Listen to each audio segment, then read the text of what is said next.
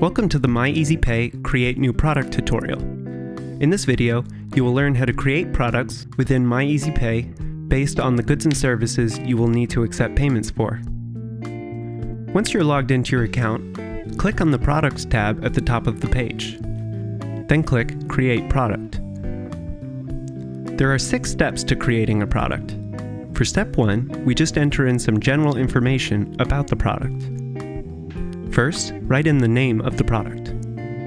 By default, the product will be set to fixed cost. But if the cost of your product can vary, simply click No under Fixed Cost. You have an option of setting a limit to the number of products available. By default, this will be set to Unlimited. To enable this feature, click Yes under Limited Number of Products. Then enter in the amount of products that are available. To make product selection easier, it is useful to set product types. If you've created some product types already, you can select from them in this drop-down menu. If you want to prompt the client for an invoice number, then click Yes under Invoice Number.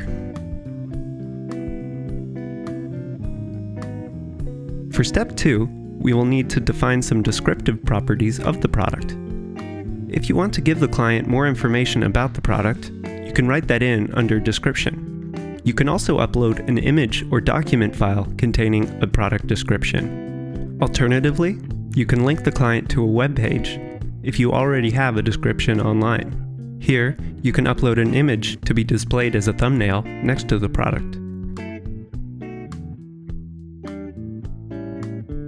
In step 3, we can customize the receipt. When your client makes a payment, they will automatically be emailed a receipt. Here, you can upload an attachment to be provided with each receipt. You can also write in a message to appear with it. Step 4 allows you to add questions relevant to this product. Predefined questions will be listed if you have created any already. Questions can be added on the Questions List page, which you can access under the Settings tab at the top right of this page. You also have the option to add a comment to any questions you choose to include. For step 5, we can set the option for the payments to be made in installments.